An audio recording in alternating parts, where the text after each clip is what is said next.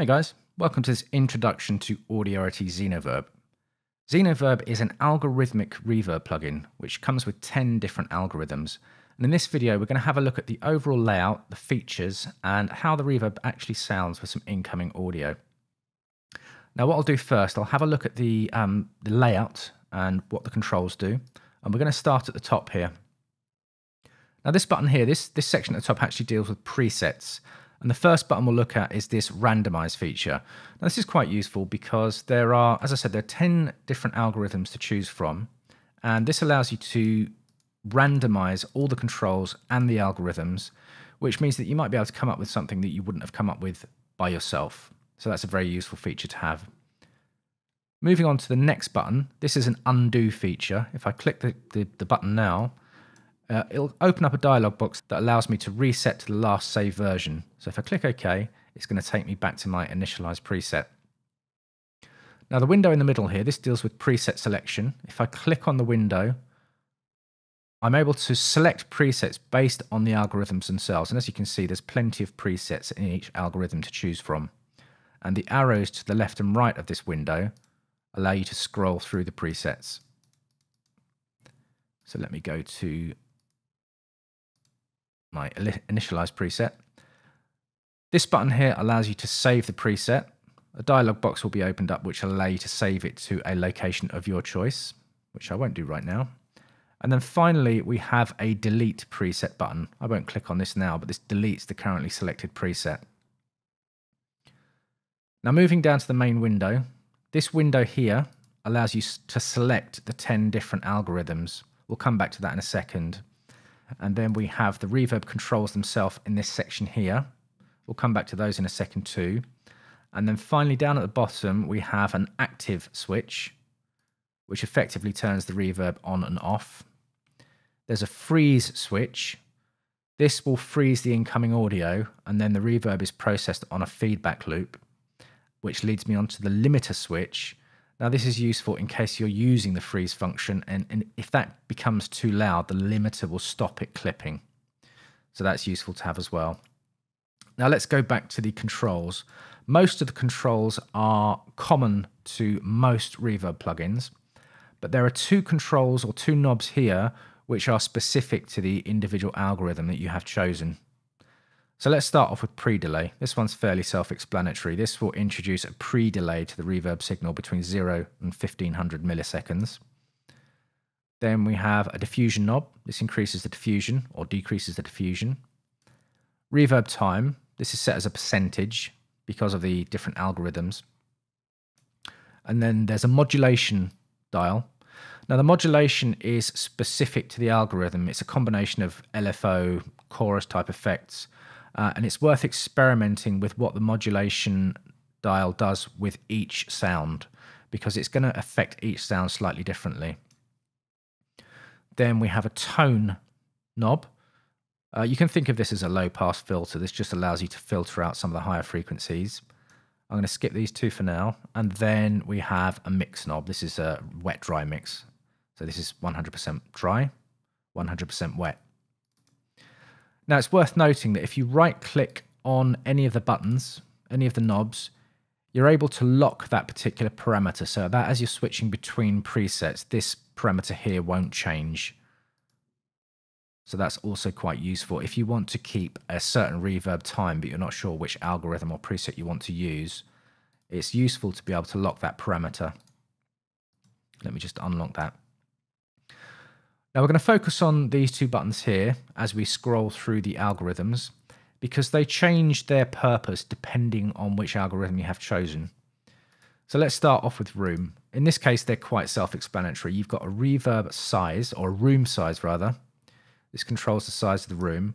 And then we've got a low frequency cut. Now this controls the low frequency cut between 20 and 500 hertz. This just allows you to take out some of those lower frequencies that you might find muddying up your mix. Now let's move down to the hall. In this case, the size has been replaced with a mid button. Now what does that do? Well, this allows you to alter the mid frequency gain at 1500 hertz. So let's put this dial into the middle. At the moment, you can see that it's reading 0 decibels. This allows you to increase or decrease the mid frequencies at 1500 hertz by 6 decibels. So it's almost like having a bit of EQ control over the reverb itself. This is quite a useful frequency to push forward in a mix or pull it back in the mix if you're finding your reverbs a little bit too forward. Let's move down to the plate algorithm. We've actually got 2 plate algorithms. And again, you've got mid-frequency control here, and you've also got the low-frequency cut. That's common to both plate algorithms.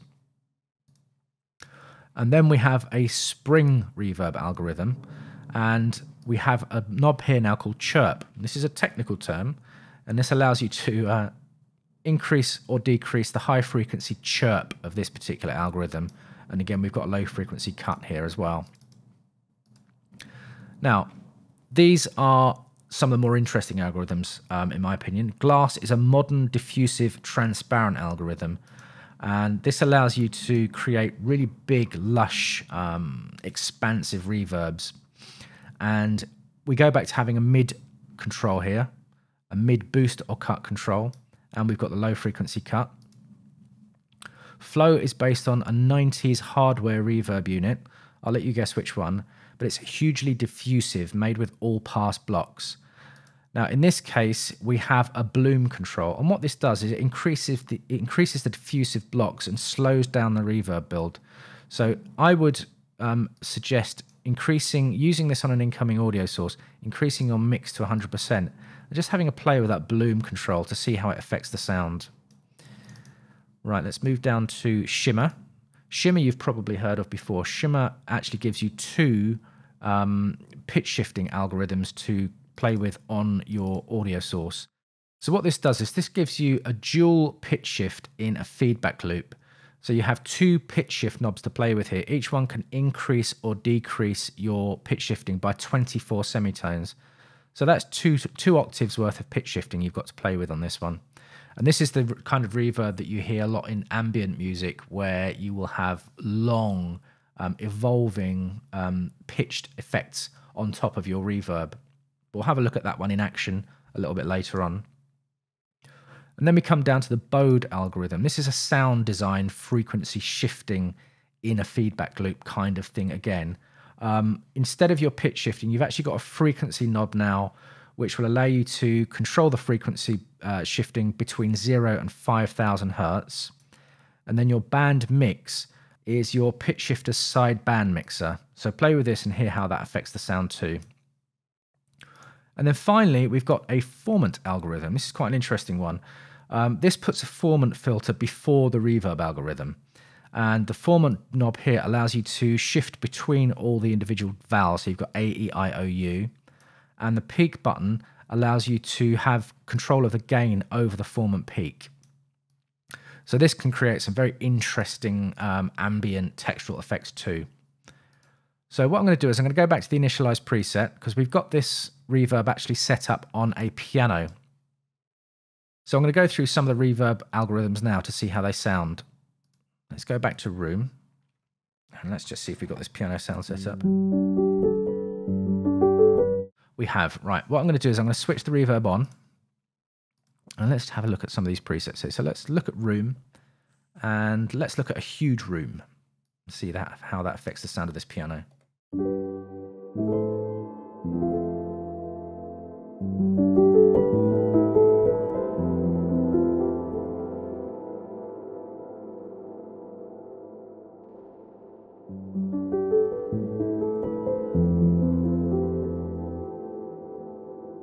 And I'm just going to go through some presets here so you can hear how it sounds.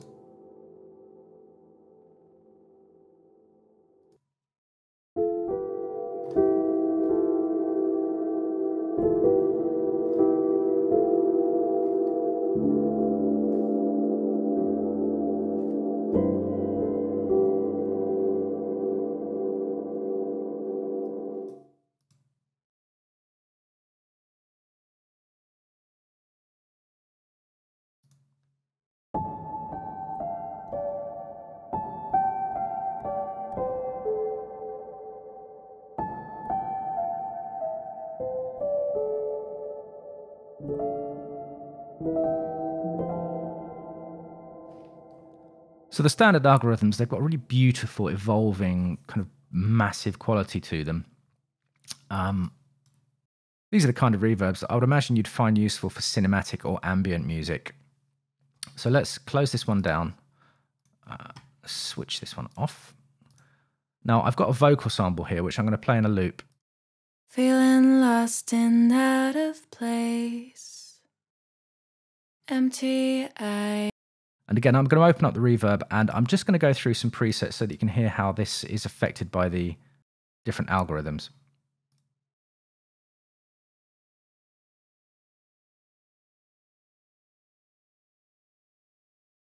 Feeling lost and out of place, empty eyes look upon my face. Nowhere to go, nowhere to run. I just want to find someone.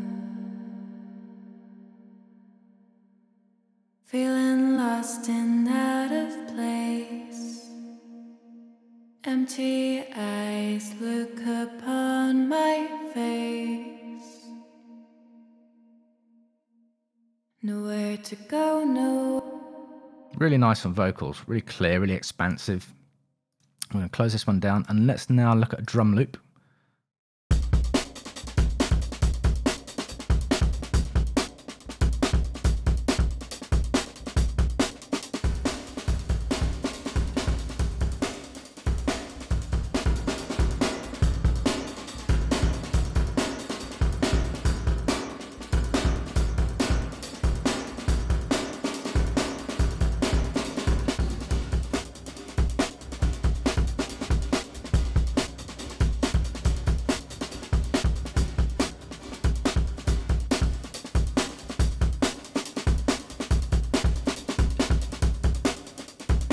Actually, this is really nice. It sounds like a kind of room mic that you get with a drum setup.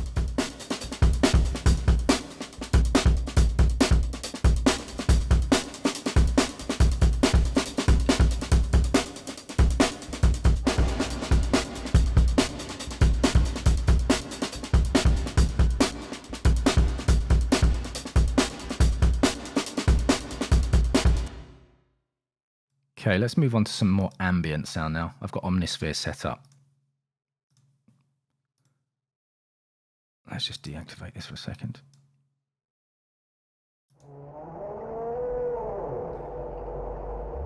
So this is just one of Omnisphere's weird kind of textural soundtracky sounds. All the effects in Omnisphere are turned off, so what you're hearing is just a dry signal.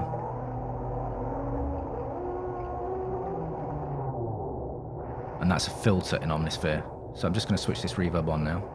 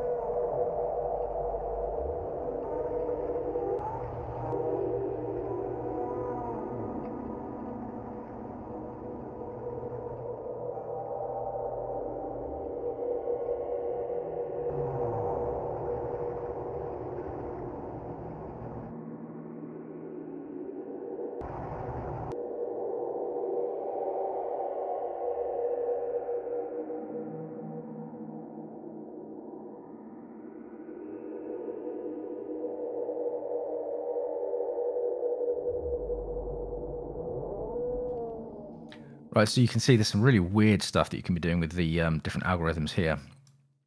Now let's switch the ambience off, and finally I've just got a little synth line. I've actually put an EQ on the synth itself just to take out some of the bottom frequencies. I'm not doing any processing apart from just taking out some low frequencies to this arpeggiated synth line. Let's have a listen to this. And it does have some delay on it already, but no reverb.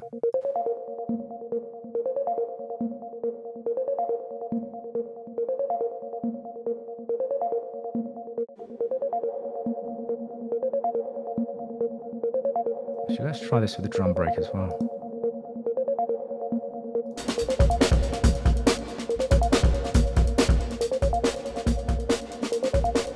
Let's leave that off for now.